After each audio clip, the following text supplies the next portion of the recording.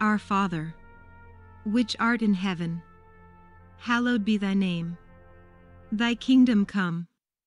Thy will be done in earth, as it is in heaven. Give us this day our daily bread, and forgive us our trespasses, as we forgive them that trespass against us.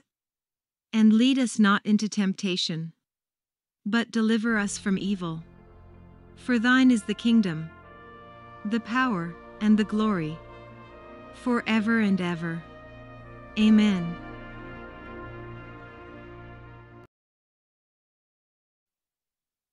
Genesis Chapter 14. In the days of Amraphel, king of Shinar, Arioch, king of Ellasar, Chedorlaomer, king of Elam, and Tidal, king of Goiim.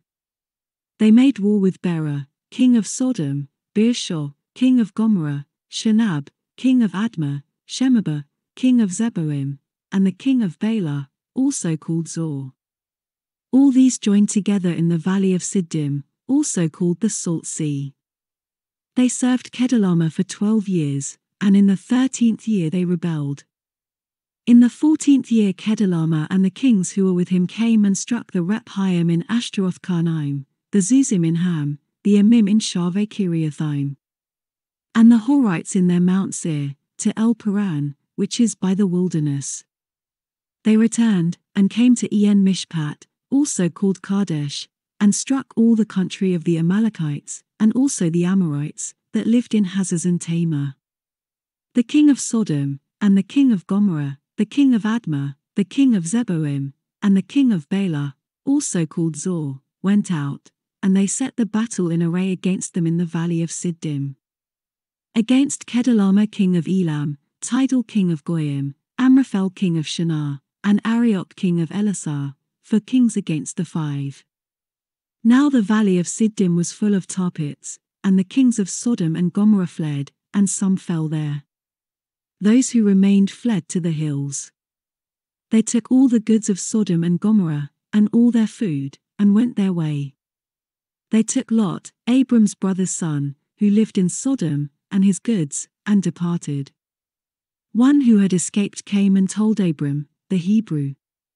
At that time, he lived by the oaks of Mamre, the Amorite, brother of Eshcol and brother of Aner.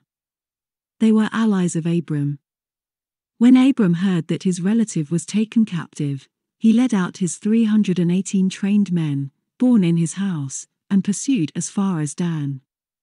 He divided himself against them by night, he and his servants, and struck them, and pursued them to Hobah, which is on the left hand of Damascus. He brought back all the goods, and also brought back his relative Lot and his goods, and the women also, and the other people. The king of Sodom went out to meet him after his return from the slaughter of Chedorlaomer and the kings who were with him, at the valley of Shaveh, that is, the king's valley. Melchizedek king of Salem brought out bread and wine. He was priest of God Most High.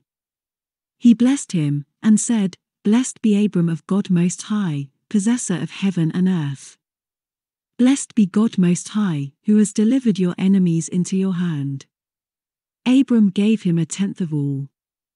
The king of Sodom said to Abram, Give me the people, and take the goods for yourself.